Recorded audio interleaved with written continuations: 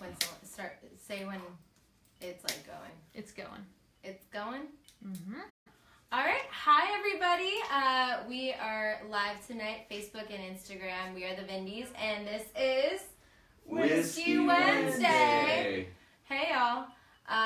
Before we start, I just have to, we want to, share our sympathy and prayers, send our prayers out, Vegas families of the horrific tragedy.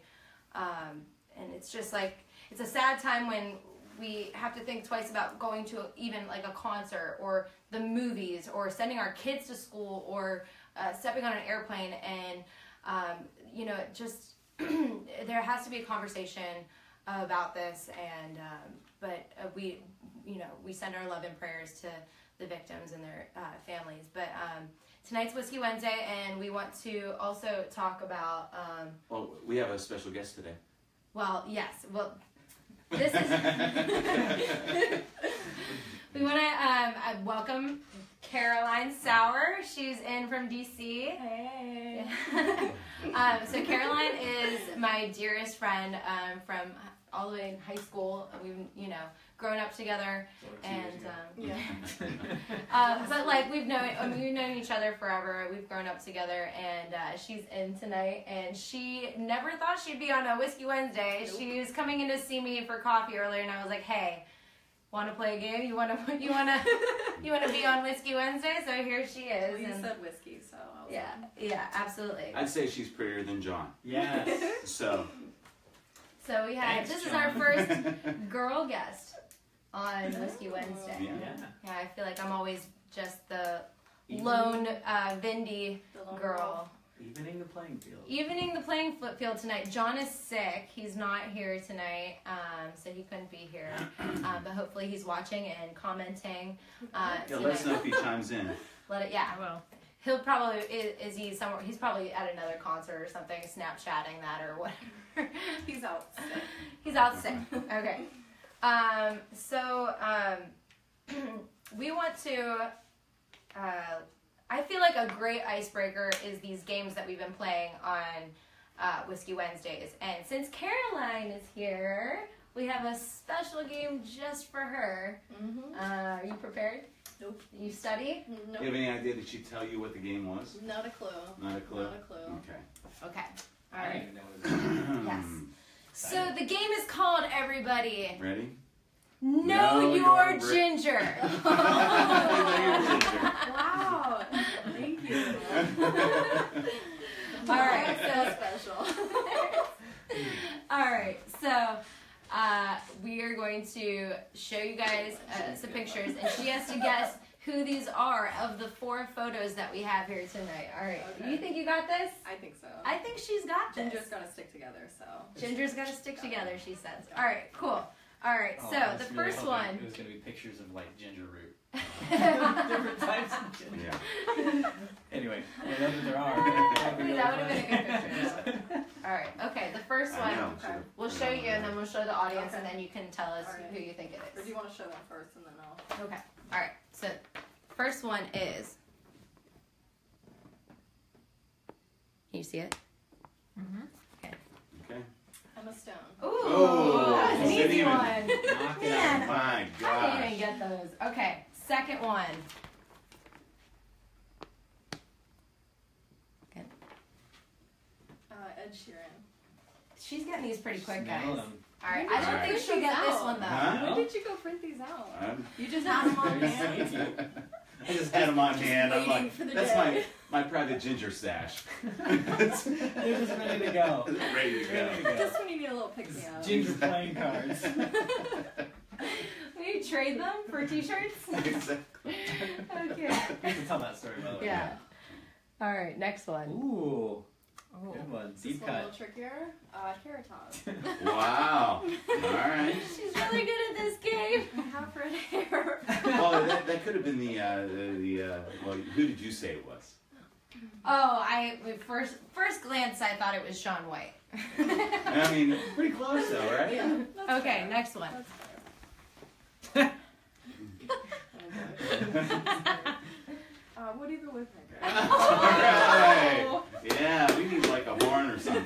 Good job. really good at this game. I mean, like, milliseconds. Okay, last one. Oh. That was just the sort of. Oh. There's nothing. That was just so And you then couldn't there's see one through the more. back. We have no soul. So she wrapped it up nicely with the perfect blonde moment. Just concluding that redheads are. Oh my god. So, Good one, Jackie. did you Yeah, think too, yeah. like, there's not another one? I just let you go. Oh boy. Okay, guys. Do I win a prize? No prizes here. But I want to talk about your t-shirt that I was referring to earlier. Well, talk about our show yesterday. 'Cause Yesterday, we had a great show. we had a great show. We were playing at the House of Blues in Cleveland, which before we played there, we opened up for Hunter Hayes there, me and John, and then me and John did a 90s tribute there not too long ago, which was really fun. But this time, which I was always curious how they do it, we played in the Cambridge Room, which is right off the side of before you get to the main stage area. And in that room, we opened up for Melodyne as well as the Teddy Boys. Mm-hmm. And the Teddy Boys were the coolest band. Oh, where's Molly? Yeah, she's Molly's out here. She's fine. I She'll hear her. come in. She'll come in She'll here. make it here. There you go. So last night we played in the Cambridge Room, and the sound is great. I mean, we had a great crowd there for a Tuesday night too. I think everyone was really into it, and we just want to say thank you again to the House of Blues and Melodyne for having us out, and they had a really great show. It was awesome. We got I want to say stick thanks to around. Teddy Boy. They were a great band. Yes. They're from Cleveland.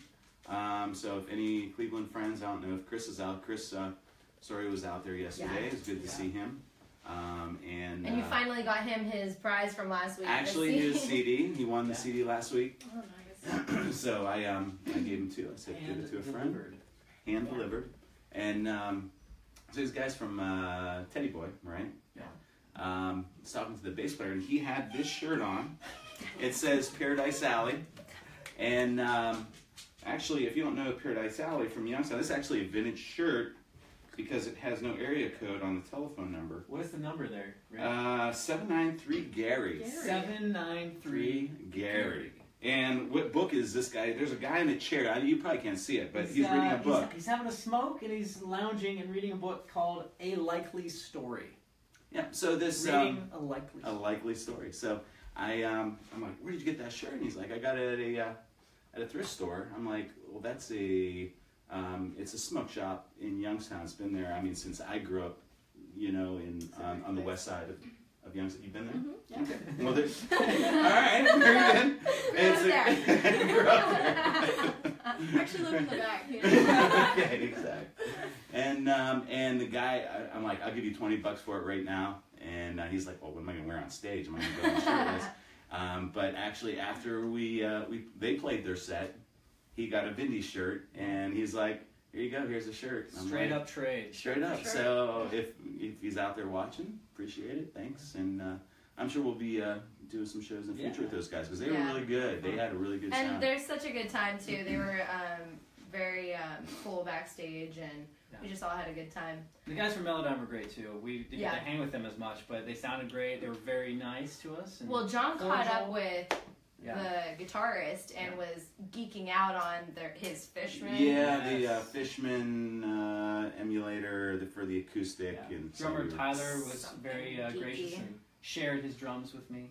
It was nice. Yeah. Custom made from Bucks County. Oh. Bucks County drums. Shout out. They were great. Sounded great. Felt great. Great. all Sounded great. Yeah. Sounded, Great yeah. all around. Great all around. But So- what's the next show we got coming up, guys? Buzzbin. Buzzbin. Buzzbin. And we have a confirmed opener now. We have Where's Andrew at? Maybe Andrew could chime in. no, it's the road ends or I remember we played a few songs and they sounded really good. Oh, okay. So, yeah. They're from Canton. yeah, they're Cool. from Canton.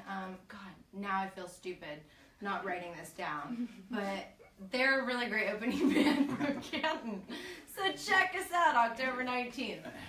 Okay, so I think we want to get to the classic can of questions, but before we do, Ed and I read an awesome story today, and thankfully Eric Bros said we could share it today. So I kind of wanted to read it as he wrote it because it was a great, great story about the time that he saw Tom Petty. And I think, we're all like just kind of shocked, about the whole situation, and that we were, always thinking like, there's another time to see Tom Petty. He's always playing, he's always touring, and that we didn't get to see him in this last tour is very sad for us. But the story, can I share it? Go. Okay. Yeah. He's just preparing over there for I'm the just class preparing. Okay, so it goes like this, and I hope I'm doing it justice. Thanks, Eric Bros, if you are watching. So he says, so my Tom Petty once referred to me as an asshole story. ... Southern Accents Tour.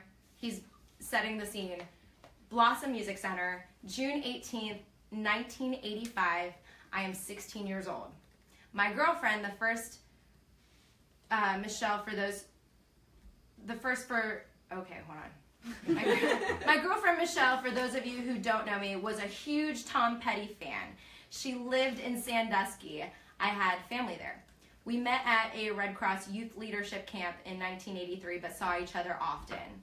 I found out when Tom Petty tickets were going on sale and played the going to my mom's for the weekend card to my dad and the staying home card to my mom. Sorry, Barbara, I was 16 and trying to get laid. Spent Thursday and Friday nights camped out in the Sears at Eastwood Mall's parking lot because back in the day they had the Ticketmaster. I had a job, had money, this was my plan, I was second in line. I got front row seats. I was trying to lose my virginity. I figured front row seats to her favorite rocker would remedy the situation. We go to the show. Till Tuesday is opening. I'm a huge Till Tuesday fan. I have the album. I know every word. I worshiped the ground Amy Mann walked on then. Still do. Same. I'm standing up, singing along to every song, every word, telling Amy how much I love her at every break, loudly. Michelle is sitting down, arms crossed, pissed off. As they close with Voices Carry, Amy Mann grabs my hand, looks at Michelle and sings to me eye to eye, hush, hush, darling, she might overhear, while gesturing towards Michelle. Set ends, they leave the stage. I'm in love as much as a 16-year-old can be with a pop star. Security comes over and says, the band wants to meet you. I grab Michelle. She lets go. She says, go. She says, I don't like them. I go. I meet the band. They thank me for being cool, for singing along, for caring, because Cleveland crowds are notoriously hostile to opening acts. As they're signing an album cover for me, Tom Petty sticks his head in the door and says, hey guys, Cleveland crowds hate openers. We've been booed here. Don't take it personally, and sorry about that asshole up front telling you he loved you all night. Amy looks at me. Amy looks at Tom. Tom looks at me. I look at Tom. Amy said, hey Tom, he's right here, and pointed at me. Tom again looked at me and said in that great Florida drawl, shit, sorry man, you were kind of over the top. Can't do it, Southern drawl, sir. I apologize. He said, it was cool since Cleveland crowds kind of hate openers, and asked where I was in 1977. We all laughed. I told him my girlfriend was a huge fan. He left and came back with a bag of merch and then signed an album for her and said, thanks for being a fan, Michelle. After asking how to spell her name, and signed a tour jacket for me. I was stoked. I said my goodbyes till Tuesday, walked back to my seat as they dimmed the lights after stage change wearing the jacket. Michelle was like, where did you get that? I told her the story. She was pissed. I enjoyed the Petty show, and I thought she did too. There was no sex. In fact, we had a quiet ride home. She broke up with me the next day. I never showed her the album. In 1998, I sold the Dear Michelle, Thanks for Being a Fan autographed album cover on eBay for $154. Wow. Tom Petty was a cool dude. That's awesome. He says. That is a great story. I read that today while I was at work. That's Yeah. such a cool story. But Very well written by Mr. Bros. yeah, absolutely. Very, very cool story. Check it out here or on his page. But I think it's time for the classic can of questions. 2, 3. It's the classic can of questions. It's the classic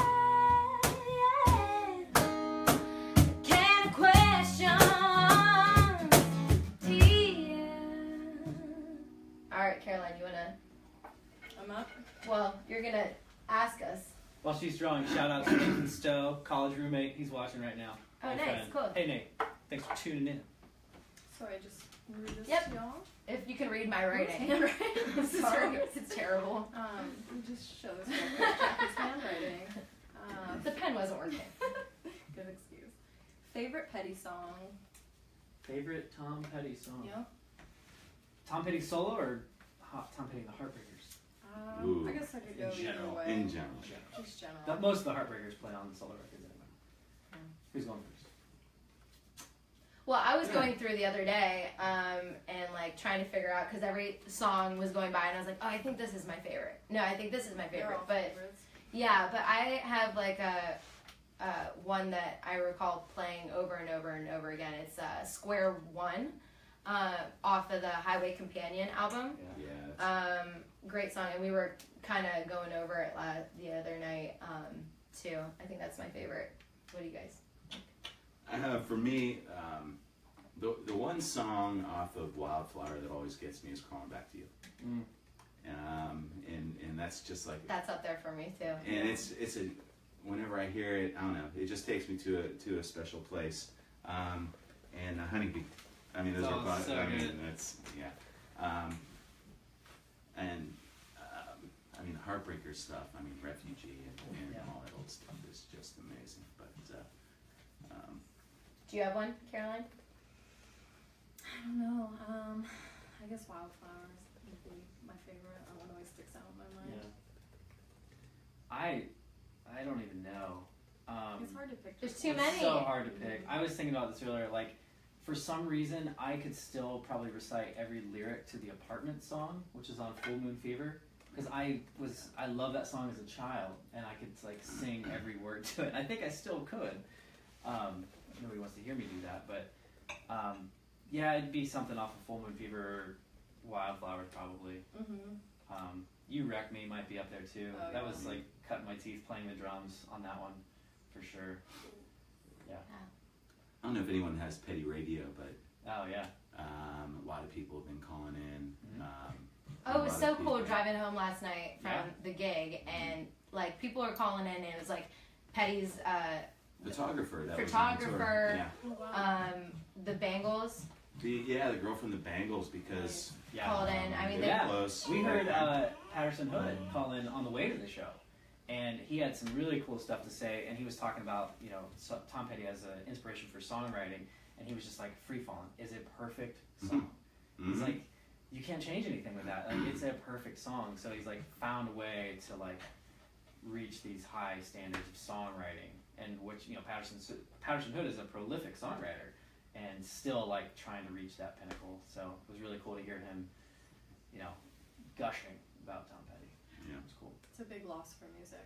yeah, absolutely. And then I was reading up, and we're big fans of Stevie Nicks, Mm-hmm. and his producer Jimmy Levine. Yeah. I agree. Yeah, was dating Stevie like when This is he a was great producing story. Tom Yeah, we were Petty's listening to this yesterday. album and hiding Stevie Nicks while he would come over Yeah. in the basement so that he didn't think that. They were dating, yeah. Yeah. It'd be like Tom Petty's coming over and hide Stevie in the basement. Actually, it was on Howard Stern, and Howard's like, Yeah. "How did you get Stevie Nicks in the basement?" You know? So he's like, "That is so cool." Yeah. Okay, next question. You want to get the other one? I Oh, I think think I I pulled threw one the back. other one in. Yeah. Okay. Let's do that one. Tell me your Petty story. Well, I guess we kind of just did that. Well, we talked about our favorite songs, but each of us have, I'm sure, like many others, have their moment of, you know, either a concert that they went to, a Petty concert, or a moment that they realized that Petty was like legendary and a songwriter and a great songwriter. But for me, I've always been a radio listener and always have known growing up that Petty was already a legend. And I think my biggest moment was realizing, and I can't believe this is already almost 10 years ago, but the Super Bowl, when he played the halftime show, I'll never forget like where I was at, you know, and the moment that I saw. But I was always a singles person. I never like listened to albums so much. I grew up like on playlists basically. So I'd have like a Petty, you know, here, Petty there, like all these different Petty songs, Heartbreakers and Solo, that I really enjoyed. But when I saw them play at the halftime show, I really realized, I was like, oh my gosh, I know all these songs, and I didn't know that all of them were his.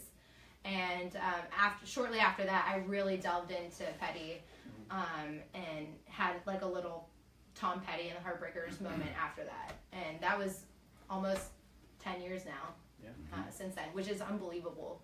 Yeah. What do you guys? Mine was, I started playing drums when I was 8, and the Full Moon Fever record had come out right around that time. So that was one of the first things I ever played drum set to.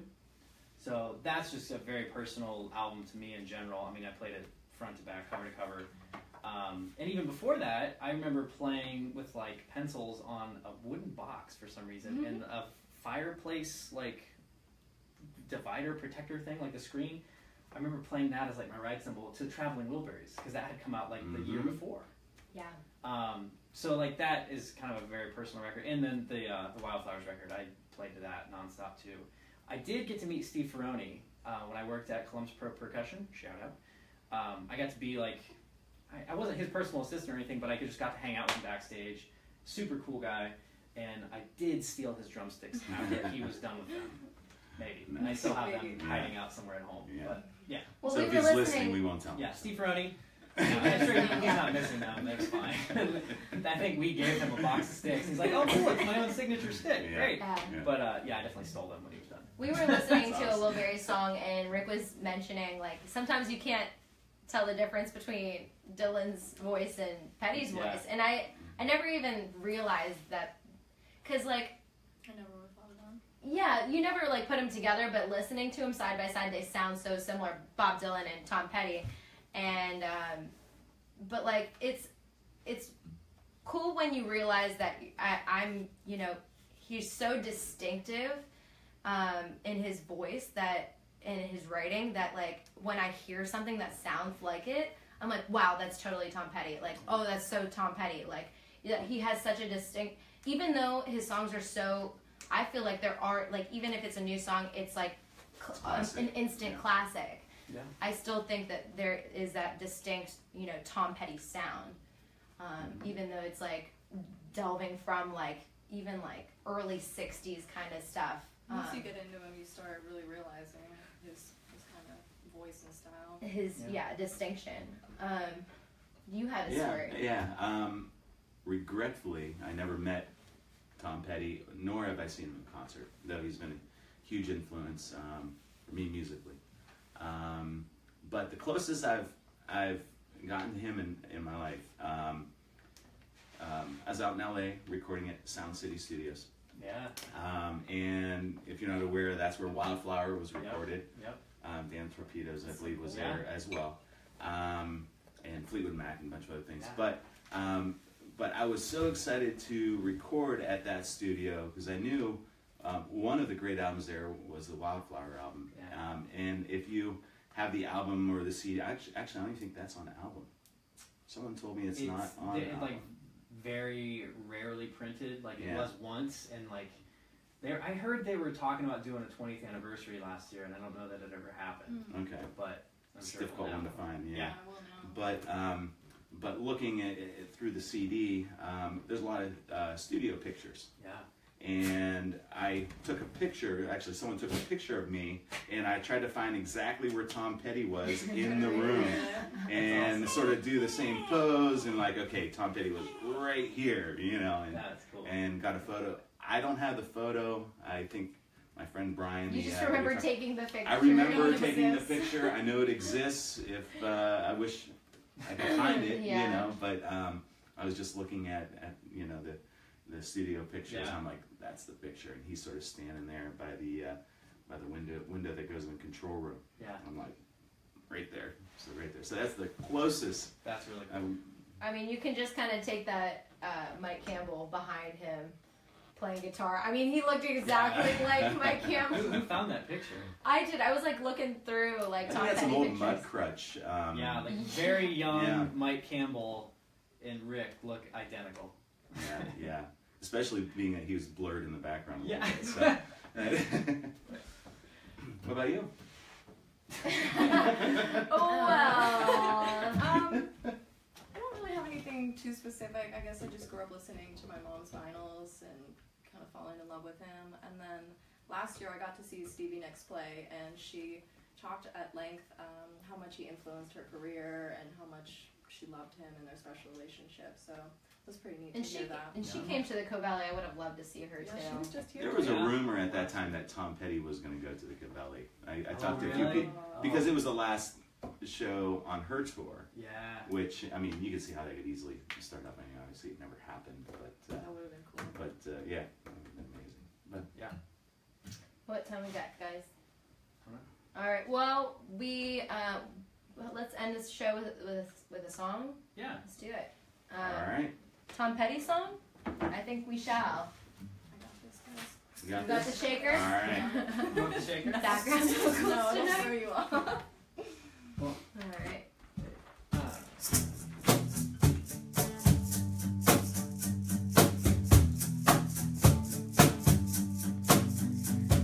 I won't back down. No, I won't back down. You can stand me up at the gates of hell, but won't back down. No, I stand my ground. Won't be turned around.